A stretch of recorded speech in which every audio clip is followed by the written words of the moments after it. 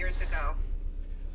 And now I've been to the first World Social Forum, because this is not a World Social Forum. Not when 70% of the people from the Global South who applied for visas were denied visas. Canada, I'm afraid, is not as seen on TV.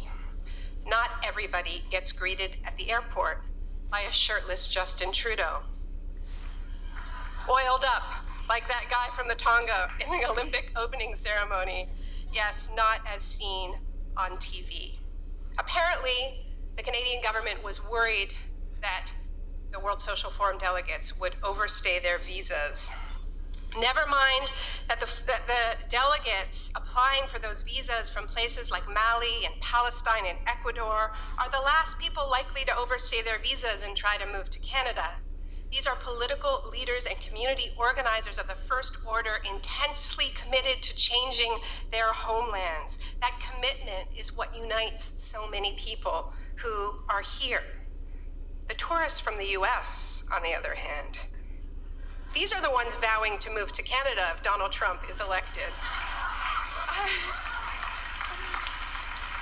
I keep my eye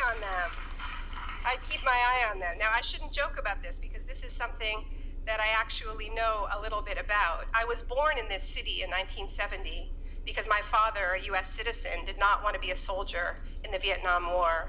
Je suis née dans cette ville en 1970 parce que mon père, un citoyen des États-Unis, ne voulait pas être un soldat dans la guerre de Vietnam. Under Justin Trudeau's father, my parents were waved through the border and were free to stay and build their lives here. But Canada is not like that today. In fact, there are dozens of US soldiers and veterans who have fled to Canada over the past 12 years because they refused to fight an illegal war in Iraq. And here they have faced deportation, legal harassment, and live in limbo, constantly afraid that they will be deported and jailed in the United States. It began under our last government, but nothing has changed so far for Iraq war resistors. And let me state the obvious. These men and women are heroes. They stood up to the most powerful military force on earth, refusing to be complicit in war crimes, refusing to fight a war for oil, which has a little to do with climate change, our topic tonight.